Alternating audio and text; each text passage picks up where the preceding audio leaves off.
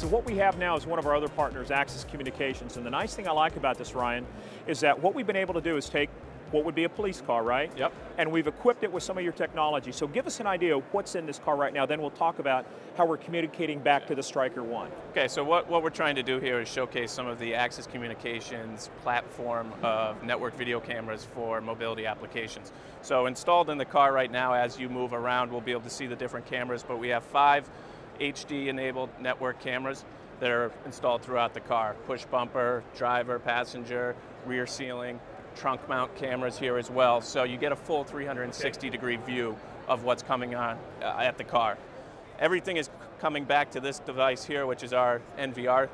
This is doing all the recording of the video locally so that you can store video locally, have high-quality video local. How many hours can I get on that? This device, you can have up to 2 terabytes of storage in it. 2 terabytes. So for 5 cameras, you're well over 30 days of storage, depending on the compression and the resolution. 5 cameras, high def, 30 frames per second. Absolutely. I could store that on here, 2 terabytes of storage. Absolutely. So that's basically the brains of the operation here. And then the nice thing is, partnering with Alcatel-Lucent, yourself, using your LTE technology, we're able to stream all this video, upload it to a command center, to another patrol car, anywhere that's LTE enabled. So with an LTE modem in here, what we'd be able to do is, while this car would be in motion, somebody could actually access the camera, Absolutely. see the video, or if the officer or whoever this camera might be on a fire truck isn't able to view it and watch it as they're driving, actually somebody could go back in and replay the video looking for key events or things that might have happened, right? Absolutely. Somebody could be using a client back at the dispatch center to come in to view what's on this. They could see the cameras live as they are in the car, or they could be looking at recorded video that's already been done. And if I combine this with things like automated vehicle location, where I see where everything is, I could actually pick out the vehicle that's closest to the incident, look at all the cameras, and then pick out the best camera and stream that camera back, right? Absolutely. It's the beauty of the network, right? Yeah, and the network has no concept of distance, so we could actually, an officer could be away from this car, but this thing would still be streaming video live back. Absolutely. And do I have the capability to turn on and off cameras or switch between cameras easily if I wanted to? You do. Using the video management system, you have the ability to see all the cameras that are on the system, and based on that, the operator or the officer can decide what they want to view dynamically. Yeah, and I think actually this is probably one of the first demonstrations of in-car camera systems over LTE and showing the value of it, right? Yes, I believe it is.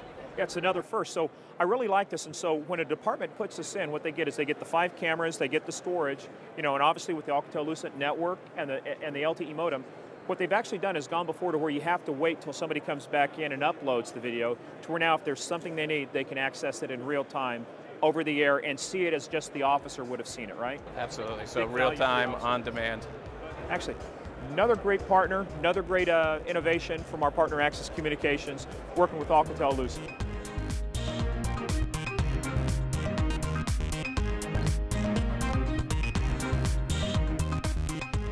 So we're back here with Terry, former semi-pro all-star basketball player, but now with LiveU. So, no, just kidding, Terry. I mean, if you were making that kind of money, we wouldn't be having this conversation, right? And although I did play ball, but not pro. Oh, okay, well, hey, look. What we have right here is, this isn't just about a camera, right? But the camera really is attached to your technology, right? Correct, and our technology here is 7 different cell modems plus an LTE on the side to make 8 different ways to connect the backpack to your server in your studio to send video back. 8 different technologies you're combining together, right? Correct. Sprint, AT&T, T-Mobile, LTE, and you can get Wi-Fi on here. And if you're at a static location, you can hook it up to a LAN connection as well. It'll combine and bind all that into one. And so the nice, what Eric's got here in the backpack, this is kind of the screen, but the important thing about this is that, Eric, if you can turn around for a second, we've got the camera.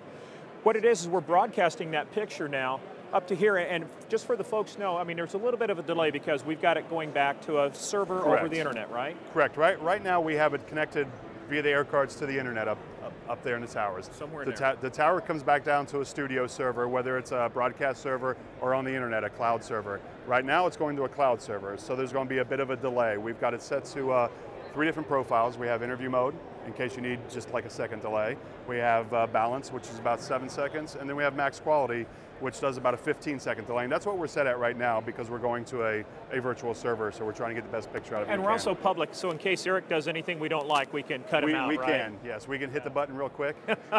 And bleep Eric out of the picture. That's right. So let's talk a little bit about how you might use this for public safety. So a lot of times the problem is the first person there doesn't have a satellite truck with them, right? But they need video from the scene and they want high quality video, and they may not know what network's there. So what you're telling me is that we could take a technology like this, be the first into a scene, regardless of what the connections is. I could have 3 or 4 different companies there, but I could take all of their different networks, bring them together, aggregate that bandwidth, and now I have something that's faster than any individual single network. And correct, it's obviously going to be faster than a satellite truck too. In a satellite truck, you have the other inherent issues of being tethered to the ground. So you're obviously tied into one place. A quick synopsis here, G20.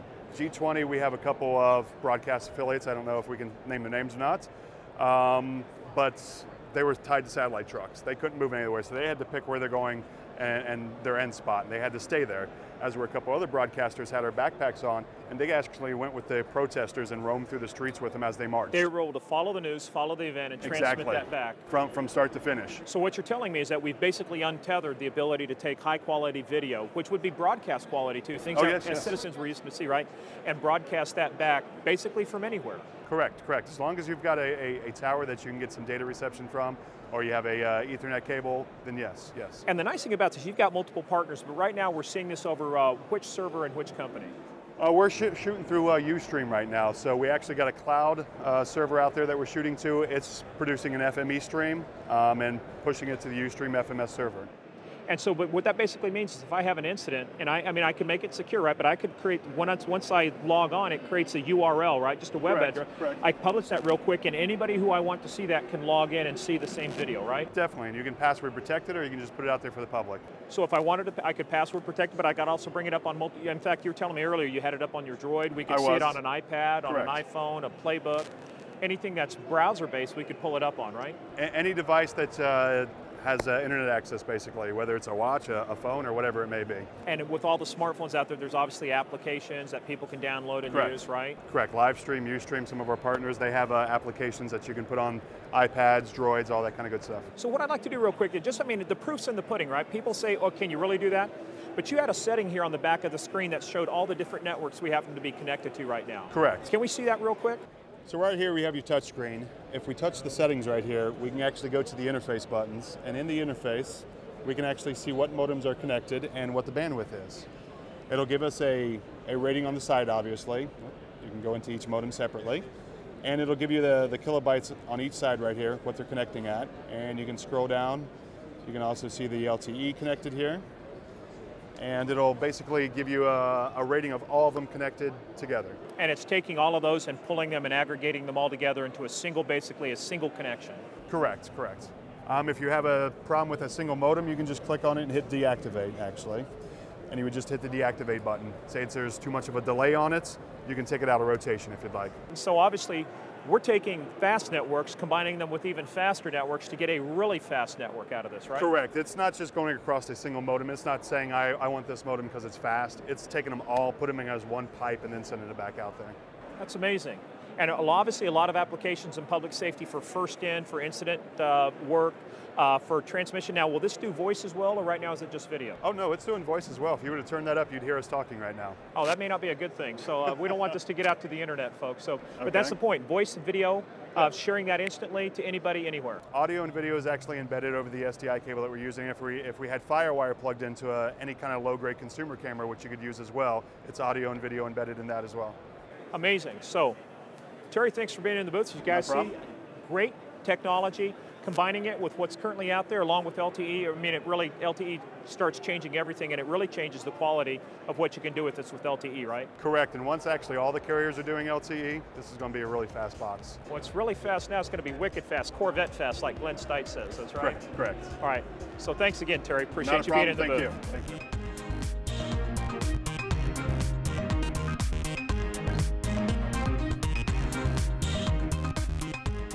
Hi guys, welcome back again. Now I've got another one of our super secret special technician, Joe Damati, but Joe's been responsible for helping integrate this vehicle, Joe. So what I'd like to do is for everybody here, we've got a lot of Alcatel-Lucent technology in here, we've got some partner technology in here.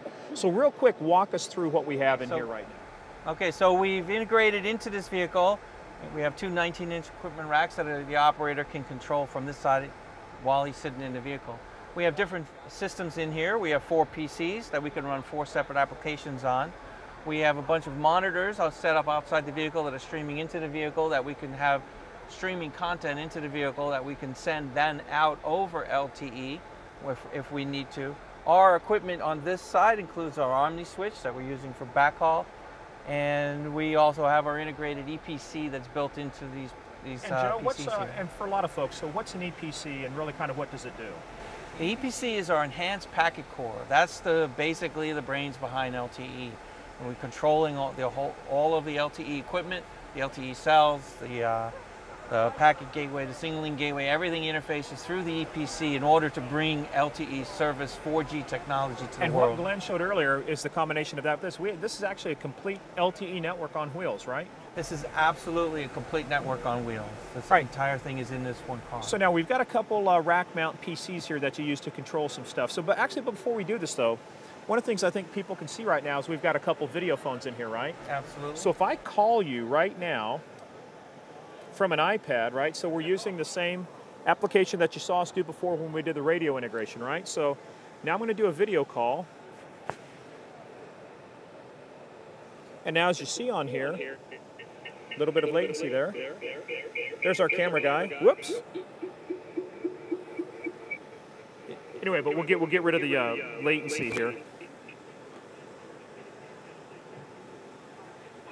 And I'll end the call here. But what we've just shown is that I could have been anywhere with this, right? Absolutely. Again, 4-digit dial, automatically come up on this video phone, so you could have not just been having a voice conversation, but a video conversation with somebody on another device somewhere. Absolutely. Right? So let's get in on showing what we're doing with a couple of these rack mount PCs here now. Okay, so what we have in here also that you can see is we have these monitors and keyboards that are integrated into the rack. This one here is showing one of our applications, which is Genetec. A whole bunch of different streaming applications you've probably seen a little bit before.